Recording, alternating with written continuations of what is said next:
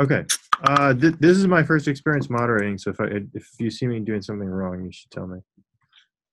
All right. So everybody add your name to the attendees list, as some folks are already doing.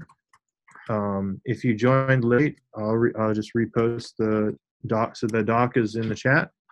That's where you want to add your name. Oh, sorry, my machine is just like unable to handle the doc and Zoom at the same time. I don't think I can be taking notes. Oh, it's funny. I hear that from other people too. Yeah. Okay. All right. I have that all the time. All right. We need another note taker. Our first one can't do it. I'm getting Would someone be so kind as to take notes? All right. Okay. Brandon, thank you. All right. Yeah. I'll do. Okay. All right. All right. So Brendan is going to take notes. All right. Moderator checklist. Ensure that there's no taker. Start recording. We did that. Call for additional agenda items. Oh yeah. So if you scroll down to the agenda, please add additional items now. Right now, there's really only two. I can't understand what your name means, so I think there's only 2 agenda items right now. I think that's specifying a format. Okay. So yeah, so add your additional agenda items, and then it looks like we also have a demo that will kill Netflix. Awesome. And then we'll have some time for Q&A. Okay, I'm going to start the meeting then officially. I'm going to start the agenda. So this is Victor's topic. WS star a bit wonky, moving to new server now. Victor, can you just talk about that? Sure. There is not a lot about it, but basically for the last 12 hours or something again, WebSocket star, which is used by the JavaScript project to find each other in the browser. It's a bit wonky because of the server where it's running. So right now I'm moving it to a different server. So if you start seeing errors that it cannot connect, please ping me. Hopefully it should be smooth. But just so you know, if you start seeing socket errors with the P2P WebSocket star, you know what's happening. Rob. Okay. It seems like we've had that problem a bunch of times recently. I was just wondering if it's sort of the same thing and it's something we can fix, or if it's just different stuff every time and we're encountering all kinds of different issues. No, it's been the same issue. So we have been running this service on together with a tool called Doku, which is like a self-hosted Heroku bash collection of bash scripts, basically. And we've had this issue a couple of times before, and usually we just have restarted it and we put it in the backlog to do in the future to properly move it. But now it's starting to happen again and again and again, and I want to be able to not having to go in and restart it always. So I'm gonna try to fix it now forever, or for the future. Any other questions? Raise your hand. Or if your video's off, then you gotta post in the chat or turn your video on.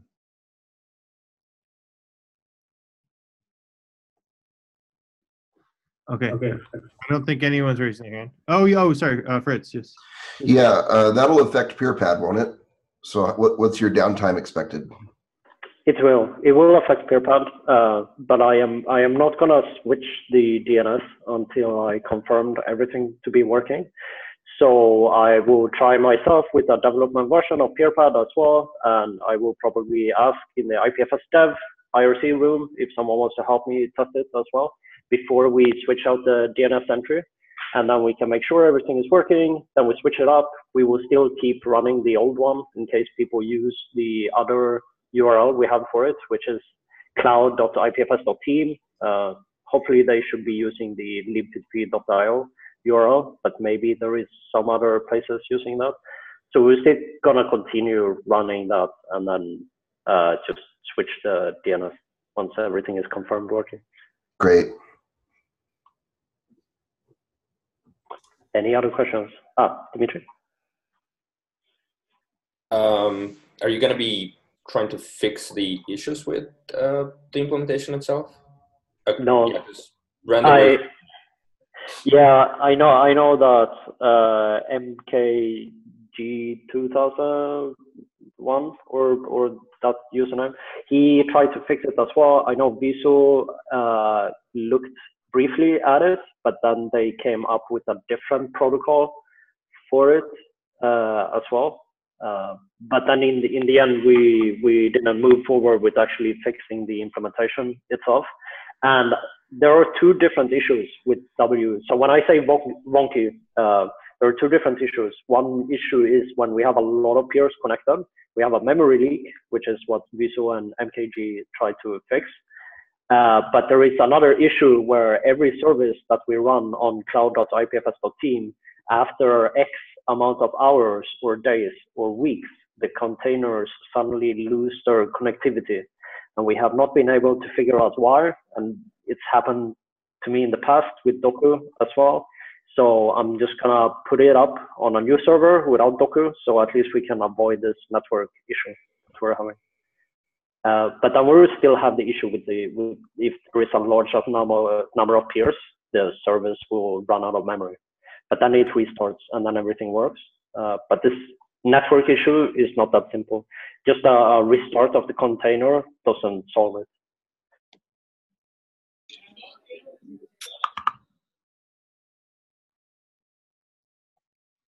Okay. I'm trying to see any more hands. Oh yes, sorry. Yes, Johnny Crunch. So why don't you just run it under Kubernetes and actually have it so it actually automatically restarts on failure? So if you would like to deploy Kubernetes for us and do that, it will be lovely. I am just trying to like fight the fire and just deploy it on a different server, because I know the issue right now is not like managing the container and have a lot, like orchestration is not our problem. The problem is just Doku that we're using now have a problem where a container loses network connectivity and restarting the container does not work.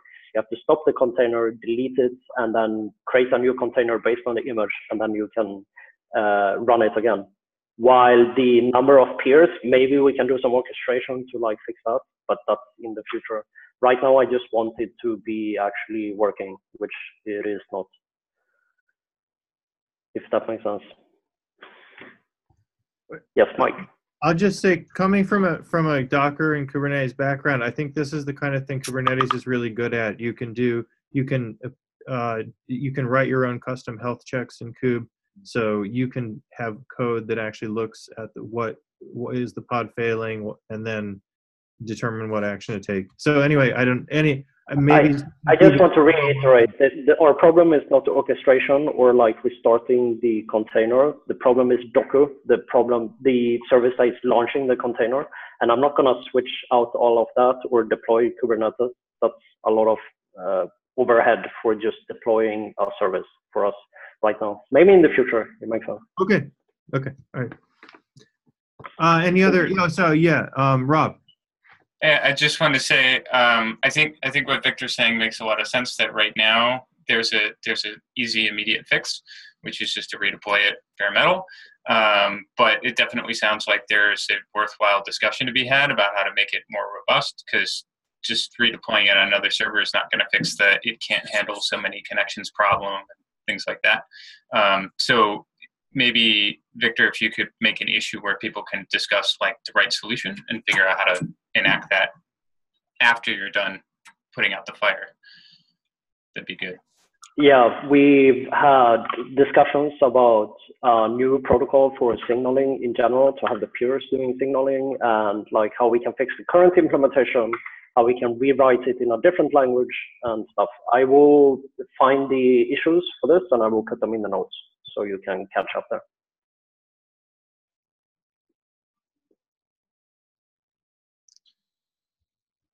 Okay, anyone else? Okay, let's go to the next agenda topic, which, now of course I lost the agenda. Oh, okay, good. All right, so update about the upcoming IPFS and libp2p user meetings, or dev meetings, sorry, not user meetings, which we previously were calling the IPFS Summit. We're renaming it to dev meetings for clarity. So now going forward, there is the IPFS conference, which will happen in Lisbon in November. That's IPFS Conf in November. But in July, sort of as a setup for that, we're having dev meetings, developer meetings for the people who are actively involved in maintaining IPFS or libp2p, or very actively involved in directly consuming the APIs of the libraries and protocols we're producing. So there's the smaller dev meetings that are happening in July, then there's a much bigger meeting happening in November. So the smaller meetings, you're going to have to apply to attend those meetings because we are keeping it small and focused. So you have to establish that you're going to be able to actively contribute to these very focused working meetings in July if you want to attend. And so we have a draft of the application form for that up. And if you want to help test that form, I've put a link into the notes. So that form might change a little bit, but you could treat this as your real application. We'll follow up with you if you've filled it out and we change the form. And so like if a couple of you could try filling out that form, I added a little field at the end that's like, how did this go? Feedback about the form. So please give feedback if there's fields missing, or if there was something stupid about the form, or there was something, or if there's a typo, just put it in there and we'll sort it out. Related to that is the user registry. That is very, very likely to change over the next week or two, but go ahead and test it out, add your project, let us know how that form goes. That one's much longer. We're going to try to make it simpler if we can. So if you have ideas about how to make it more pleasant to fill out. And then the GitHub repo where we're tracking the planning for the summit, that will be public later this week, maybe even later today. And we'll be launching a website for the conference, which will also have info about the dev meetings as soon as possible. So we're working hard to get that website up and shipped with information. So that's the quick update about these dev meetings and then the conference in November. Does anyone have questions about that before or otherwise we can go on to the next agenda? Fritz, yeah, what date and where is this dev meeting? The dev meetings are in Berlin, July 10th through 13th. So the IPFS dev meeting is July 10th through 12th. That's 3 days. And then the libp2p dev meeting is July 13th. There's a tiny possibility that we will shift everything a day earlier, but that's not super likely. Yeah, it's a low probability possible of that. And that information will be up on the GitHub repo and then on the website once those go public. Great, thank you. I don't see any other hands. So I think we can move to the next agenda item. Okay, I snuck another item in the agenda. We have a new engineer who started just today, actually. He's going to be working on libp2p. His name is Cole Brown.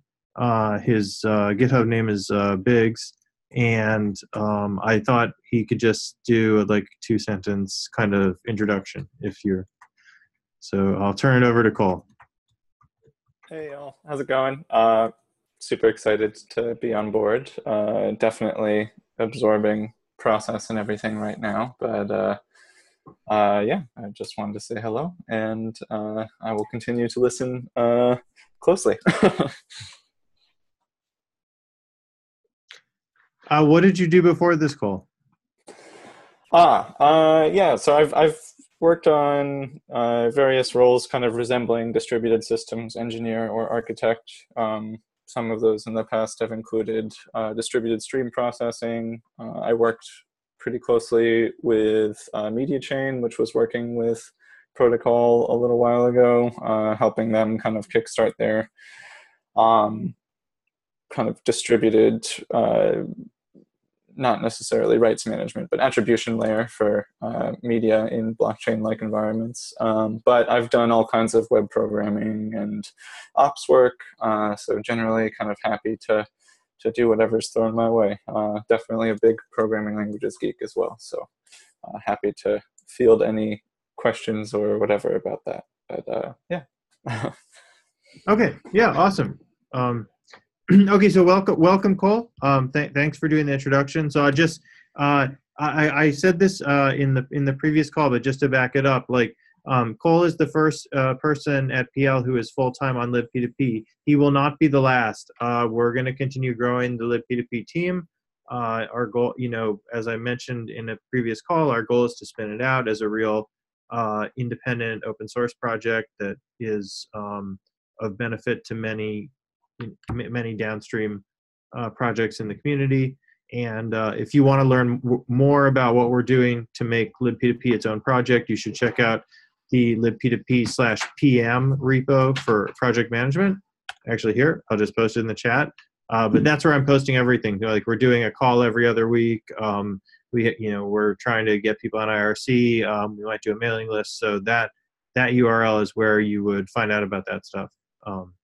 So anyway, I think that's enough on libp2p for this call. Let's see, on the agenda, do we have anything else? Couple things got added. Anyone else want to introduce themselves? Yes. Okay. Oh yeah.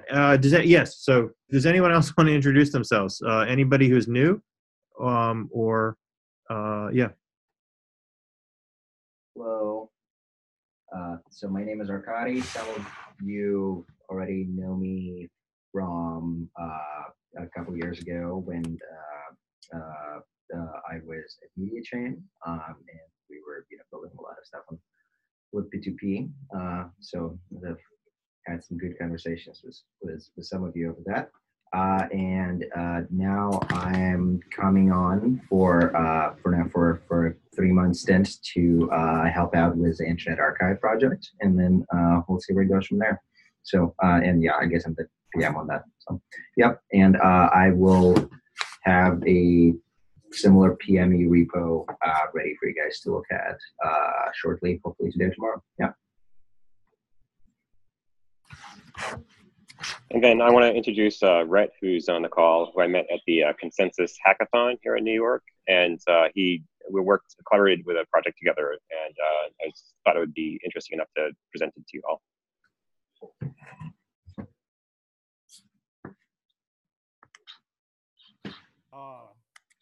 Which, believe it or not, is quieter than the rest of the conference, but I don't know what the signal to noise ratio is like, but how's that to you guys? Is it too noisy? Can you hear me? Yeah, we can hear you. Yeah. Okay, great. Right. I'm doing this on my phone. It seems to be working. So, and unfortunately, my camera's at the bottom of my screen, so it's kind of confusing. So, okay. So, how's that for picture and sound? Good? Yes. Okay, great. All right. So, yeah, we met John at the hackathon. We pitched and we said, hey, we've been building this peer-to-peer movie distribution and sharing system in Australia for about 5 years now, and we want to use IPFS. And he came up with afterwards and said, hey, that's really cool. Do you know how to do it? And we said, no, we've been trying to get in touch with the IPFS guys without much luck. Although we did post something a little while ago into the forums and had a few conversations. He said, would you like me to show you how to do it? And we were like, yeah, great. So over the hackathon, we actually got IPFS going on our system. But I guess, if you like, I can just give you a brief run through of what we've been doing and how we think it fits fantastically with IPFS and libp2p. Is that good? Yeah, that'd be great. That's should we the just demo. see if anyone else wants to introduce themselves before we go into the demo?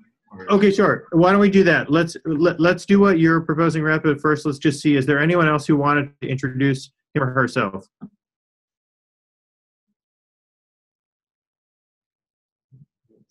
Okay, I don't see any. So there is one more agenda item. Let's do the demo first, and then let's come back to it. It's about Google Docs versus CryptPad. So if that works for people. Okay, so why don't we go forward with your demo, Rhett? Terrific. Thanks very much, Mike. Let me just share my other screen. Okay, there it is.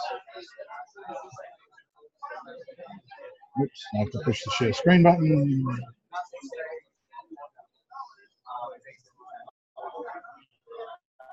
Yep. No, we're just seeing a blank. Okay. So you guys getting? We're just seeing a black box. Oh, now we're seeing your screen. Yep. Okay. Okay. I think I better turn my video off. It's probably chewing up too much of my bandwidth. Yeah, your sound's breaking up a little. Okay. I'm going to turn my video off though because it's taking up too much bandwidth. I think. Just hang on a second. Okay. Okay. Let me just see if I can find where that is.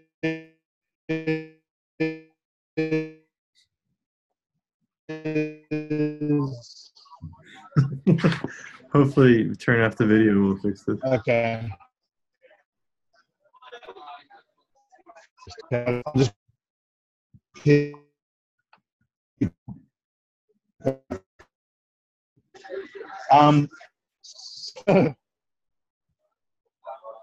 well, I'm trying to find a way to do that, and I'm not having much luck.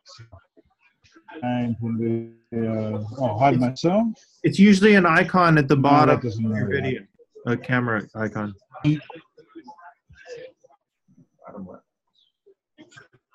Like the bottom left. Yeah, I just lost the. I think you may have succeeded in turning off your video because I don't see you now. Oh, now you're back. Okay, sorry. For some reason I just. Okay, so now I've turned off the video. Let me share the screen. That was a bit hairy for a minute, but I think we got there. Sorry, guys, I'm new to Zoom. Okay, so you should have a voice from me and a picture of the system. Yes, we have those. Yes, yes.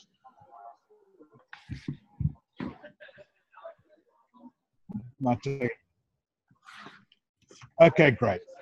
So this is the system we built. It's an end-to-end distribution system for content as well as movies. We do games and virtual reality.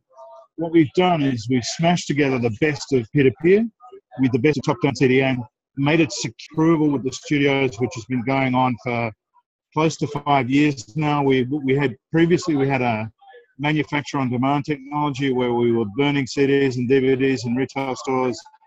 That got us the relationships with the studios. So we've been working with them for about 10 years on digital distribution. They know us, they trust us. And so, as I say, we've gone through about a 3 to 4 year process of approval with the studios. We got approval confidentially from Sony about a year ago. And so that's kind of given us the spearhead we needed to the rest of the studio distribution. We've been working with the guys in Australia, and then we discovered, and I have to say somewhat belatedly, and I'm a little bit embarrassed about this, but working in Australia, head down, etc. We discovered IPFS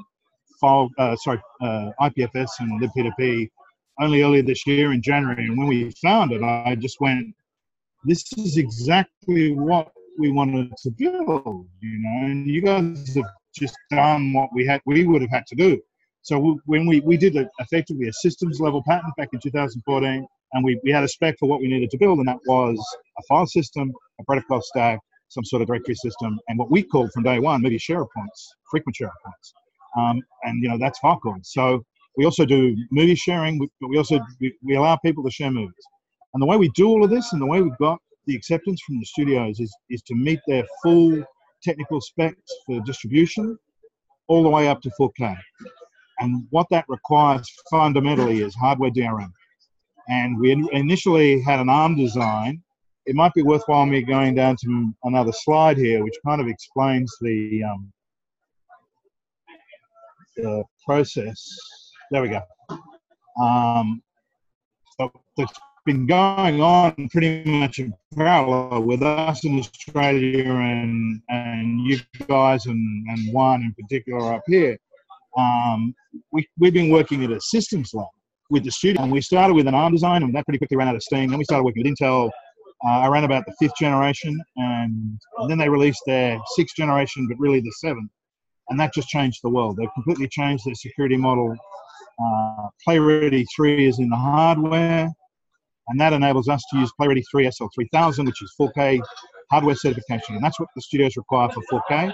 So because we're super high premium quality, we're effectively a progressive download peer-to-peer, we solve the spinning wheel of death problem, right? Streaming, you have to have 25 megabits per second to stream 4K video. And according to my 85% of people who have broadband don't have that. I mean, a lot of you guys in America have that, but a lot of people outside the capital cities, even here, and certainly everyone in Australia, or pretty much everyone, doesn't have 25 megabits per second. So this is a real global problem. The studios know this. Netflix also know this, but and so they're very keen to work with us for a couple of reasons. One is that we meet their security levels. We're signed off by Sony for that. Sony are leading everybody. They put their app on the PC almost a year ago as well. So they really are leading on this. And they know that they have to solve the distribution problem, first of all, for quality, but secondly, they also care on social sharing, right? And we've always had this concept. And it wasn't actually until John and I were having a drink, after the first night of the hackathon, and the penny dropped. And I said to him, we don't know why no one else is doing all this stuff, and then we realized it's because we're doing it peer-to-peer and we have control over everything, and we have that whole mindset. We've just got this whole social content sharing experience thing happening that the studios know is the future. So, and in fact, John, I don't know whether you saw my text this morning, but Mark, who's a hacker, who's here with me in New York, got the social sharing bit of our app working over IPFS last night, largely thanks to John. So thank you for that. And so we've got a little video run through, but it's either on YouTube, and I'll put the link in the Google Doc if you like. That's probably the best place to look at it, rather than me sort of subject you to this noisy environment. And so I'll put that link into the Google Doc, and it's a run through of the app. How we don't use the blockchain for distribution. That's locked and approved by the studios. We're not changing that. What we use the blockchain and crypto for at the moment is to reward people. What we imagine we'll use it for is to reward people for sharing their disk and bandwidth, right? Pretty much like Filecoin. We'd love to work with you guys. We'd rather use Filecoin if we can. So if we can get some questions answered from you guys, then maybe we can use Filecoin. That would be better than building our own, but maybe, so that would be great if we could just get into some discussions with you guys about how we can use as much of this as possible. Yeah, I think we can. Is there anyone on file? Is there a public Filecoin call of any type, or no? No. Okay.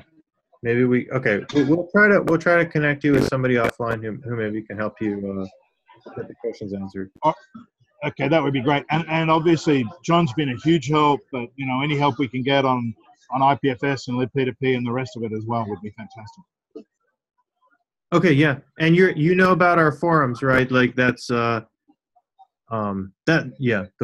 forums, and there's not a Filecoin user forum yet. No, but for IPFS and libp2p, yeah. Discussed at IPFS. Okay, yeah. I dropped a post into the forum some time ago, but I guess being some stranger from Australia, I didn't get a huge response. We don't discriminate against Australians, but maybe that's a sign we're not doing a good job monitoring the forums. So we should take a look at that. But yeah, I guess it was not so much a technical. I'm an engineer by training, but I describe myself as a systems guy pretty much these days. But Mark has taken to IPFS like a duck to water. So they weren't so much technical questions. They were really more, how do we use this stuff? How does it fit with what we're doing? Those kind of questions. We also have an IRC channel where the developers hang out. For very technical questions, it might be helpful. Here, I'll put it's libp2p on Freenode. There's also IPFS. I'm posting it in the chat. Those are like I think for a very technical question that or it might be the best place to go. We're trying to avoid doing kind of support in GitHub issues, so we're trying to discourage people from asking questions that aren't related to like the actual code of the project in GitHub. We're trying to get that either to the discussion forums, or if you want to have real-time chat, there's the IRC, the two I just posted. And yeah, in terms of Filecoin, I'll try to see if we'll talk about it offline. I'll try to see if there's somebody here who could talk to you about what you want to do with Filecoin. We have some folks who are trying to work on Filecoin biz dev, so maybe that's a good connection. Okay, well this was good. This was great. Fantastic. Yeah, no, thank you for doing it. Are there any?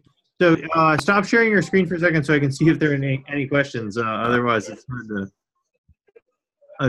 hard to see all the faces when there's a screen share going. I think I see Johnny. Okay, I'm not how I do that. Just bear with me. Okay. Sorry, Johnny. Were you raising your Okay, here we hand? Or just, no, you're not. Okay. Okay. No, just swiping. Yeah. Okay, I understand. Okay, done. Okay, cool. All right. Okay, if you have a question, raise your hand. I'm not seeing any.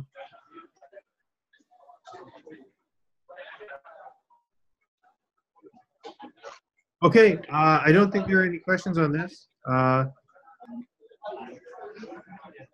So, okay, with that in mind, let's go to the last item on the agenda, which is about CryptPad instead of Google Docs. So the comments now that this has been discussed before. Do people with strong feelings on this want to just jump in and about how to get on this? I can just jump in with the context, Victor. Last week we discussed it. We were just sick of everyone having to like remake the hackpad every week because the generator still wasn't working. So we made the Google Doc, and it actually just like worked well. People jumped in and like helped with the notes more than they do with the hackpad. And so we discussed it last week. I asked if we should create an issue. People said just switch it. And so maybe that was a mistake. We should have created an issue and discussed it. So sorry this like happened without you, that you didn't get the notice because we didn't make that issue. So that's like the background. You can use the GitHub issue that's linked there to discuss off this call. But if you want to jump in now with information, go for it. What I was going to say is that there is no reason we need to discuss this here. So let's continue in the issue instead. Cool. Okay, then that actually concludes the meeting. So we have one last block, Q&A or help wanted. And is there anyone who wants to just ask a question or ask for help, or yes, make any kind of statement while we're all together? Anybody?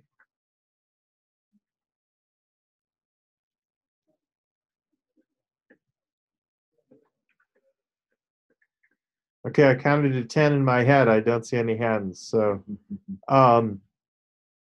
okay, then I think we can conclude the meeting. Thank you all for joining. Bye. Bye.